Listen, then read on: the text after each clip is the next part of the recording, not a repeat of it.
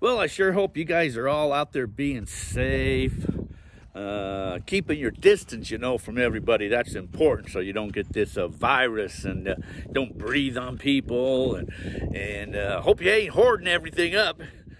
Hope you got a lot of supplies and toilet paper and everything else. But anyways, I don't have the virus, but I got some corona. I'm going to do something today. What should I do today? I'm just hanging on my property. 24 acres here. I've metal detected. I've went for ATV rides. And what should I do today?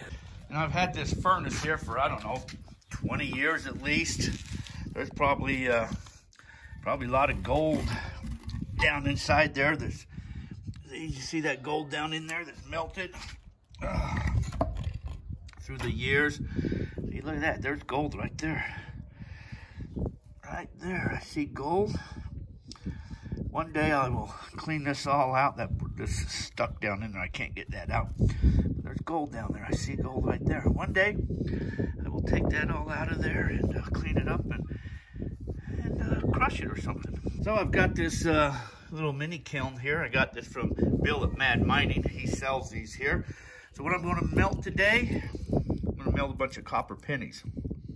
I don't want to melt up a bunch of gold. I'm going to melt a bunch of copper pennies, and then I'm going to pour it inside of a little mold here.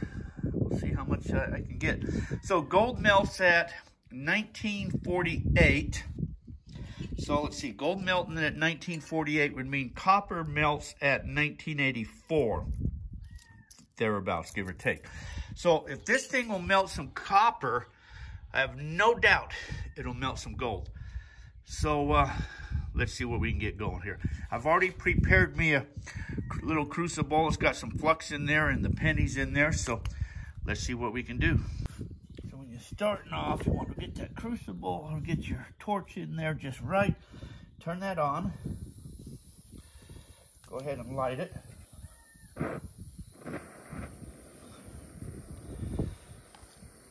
Let that sit there for a moment, get nice and hot. Okay, I got the other torch in there going. I'm going to go ahead and set this in there. And I'm going to put my lid on there.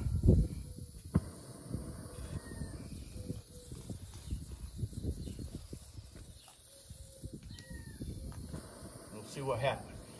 Come back in about 45 minutes or so. Okay, let's check this out now. Let's see here, I want to do it this way. Grab this here and pour it in there.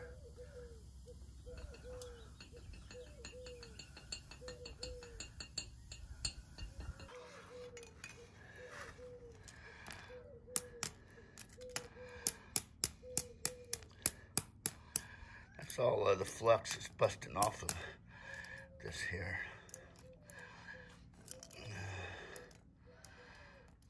I'm gonna put it in cold water here. I'll just cool it down really quick.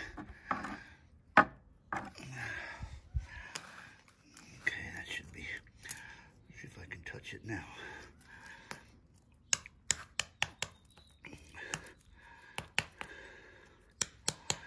Bust off the rest of that flux.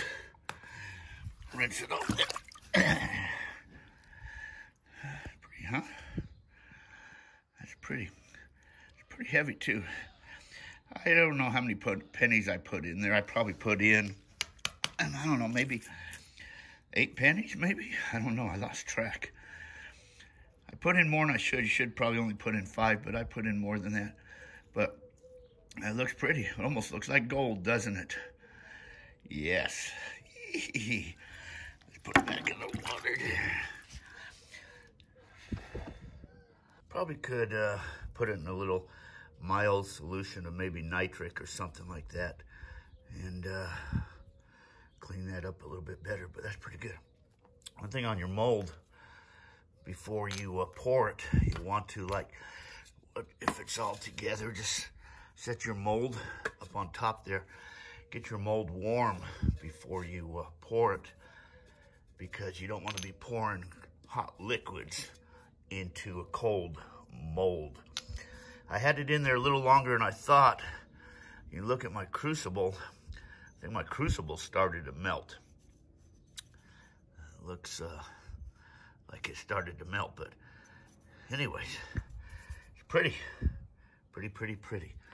So I definitely would say it will melt.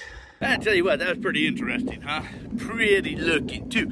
Anyways, y'all be safe out there and make sure you have plenty of Corona, the good stuff, Have plenty of the Corona, the good stuff. I don't know how long that was melting for. Maybe, I think 45 minutes, 20 minutes, 30 minutes. I don't know. I lost track. I started drinking these good old Coronas, and it's probably 30 minutes. Anyways, y'all be safe out there. So until next time, we'll see y'all. Bye.